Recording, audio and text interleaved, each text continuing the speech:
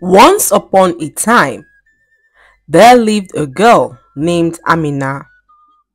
Aminah was a palace maiden for a very powerful king who was extremely popular and influential. She was deaf, but despite her disability, Aminah outperformed other maidens in the palace, winning the heart of the queen, who requested for Aminah to be her personal maid. What this meant was that only Aminah served the queen, and the queen liked and listened to her. Because of Aminah, the queen hired a personal translator who made communication between the queen and Aminah easy. Aminah had the queen's ear, and this stirred up jealousy in the hearts of several palace maidens, especially Zainab, who wondered why a deaf maid always outperformed her. One day, the queen got information that there was a plan by a certain group of people in the palace to harm the royal household. The queen sent for Aminah to seek her counsel on the matter. After Aminah's meeting with the queen, Zainab and two other palace maidens approached the queen's interpreter to know what the queen had discussed with Aminah. When the interpreter told the maidens of the alleged plan of a certain group in the palace to harm the royal household, the maidens then decided to cook up a plan against Aminah. One night, when the whole palace had gone to sleep, Zainab and two other maidens snuck into Aminah's room and took one of Aminah's dresses and a pair of shoes. Zainab wore Aminah's dress and snuck into the chamber of the princess with a knife. Zainab purposely made a loud sound so that the princess would wake up. Immediately she noticed that the princess had seen her. She ran out of the princess's room, leaving one leg of Aminah's shoe behind. The screams from the princess' chamber alerted everyone in the palace, who woke up and rushed to the princess' chamber to see what was happening. On getting there, the princess began to narrate how Aminah tried to kill her, and everyone was in shock. The king then summoned Aminah and the palace interpreter to appear before him as he wanted to get to the root of the accusation. The king asked Aminah why she wanted to kill the princess, but Aminah was in complete shock as she did not know what was going on.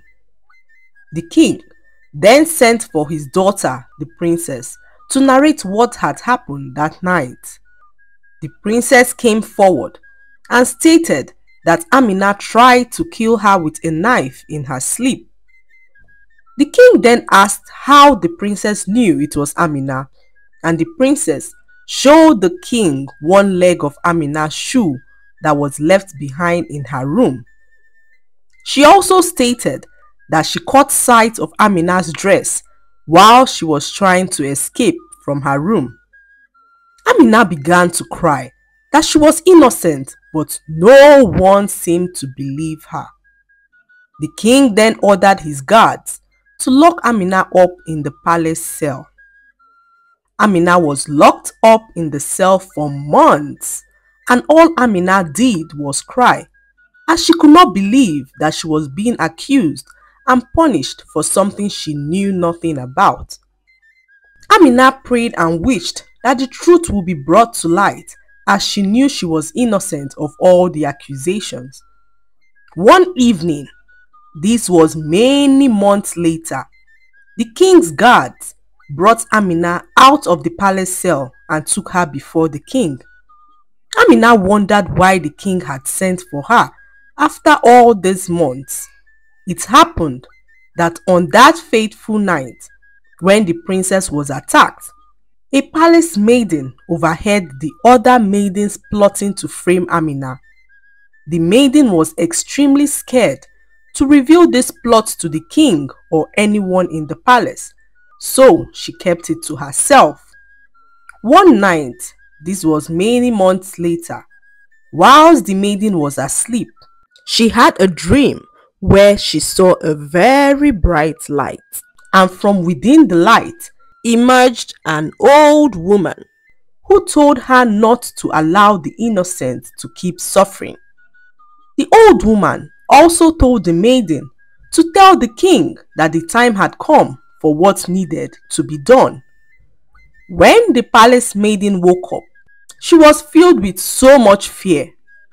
The old woman's message kept ringing in her head, so she approached the king and told him all that had happened that night. The king, on hearing what happened, ordered for the immediate release of Aminah, as he summoned Zainab and her accomplices to appear before him. The king was so furious to hear that an innocent girl had been locked up for months, so he ordered that Zainab and her accomplices be locked up in the palace cell for years. When the palace maiden told the king what the old woman had said in her dream, that the time had come for what needed to be done, tears rolled down the king's cheeks, as he had dreaded this day most of his life. The king then called his chief priest to consult with the gods on what to do, and the chief priest also told the king that the time had come for what needed to be done. This was the confirmation the king needed, so he called a meeting of his royal household and told them that he had something very important to tell them all. The king also requested that Aminah be present in the meeting with her interpreter. Once everyone was present, the king began to tell them something that happened many years ago. He said, "When I was a very young king, I met a very beautiful woman I loved. We planned our lives together until a tragic incident took her life. The woman had a child for me, and I was so young then. Something seemed to be wrong with the child's hearing, so I consulted my uncle, who told me some things that made me to take a certain decision that I have regretted all my life. My first child was born deaf, and my uncle told me that anyone born with a disability can never be given royal recognition. He told me to send my child away, as it was an abomination for a king to have a child he considered incomplete. I refused my uncle's counsel and hid my child for years. The child was under the care of one of my palace maidens, who I told to pretend to be the mother of the child. She did this for years till she died. My child grew up as the daughter of a maid and continued to serve in the palace. This was the only way I could keep my daughter within the four walls of the palace, as I could not stand chasing my flesh and blood away. After several years, I did all I could to break such a archaic law from our land, but what I could not bring myself to do was to tell my child who she really was, a princess and my first daughter. I have kept this secret all these years to protect my child," the king said, as he announced that Aminah was his daughter. Everyone was in shock, including Aminah, who never knew that she was a princess all along. The king apologized to his daughter Aminah and immediately bestowed upon her the title of a princess.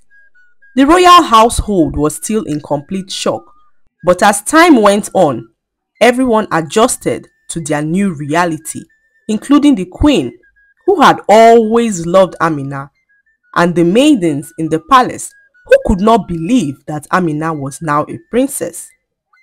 Aminah lived the remaining of her days as a princess, and the people loved and respected her because of her lovely nature. The lesson to be learned from this story is that we should not look down on people. Treat everyone with respect because you never know what tomorrow holds. Quit being envious of people, as envy breeds hatred, which is an extremely little poison for the soul. I hope you enjoyed the story. Please like, subscribe, and leave a comment. It helps us grow our channel. I'll see you in our next story. Bye.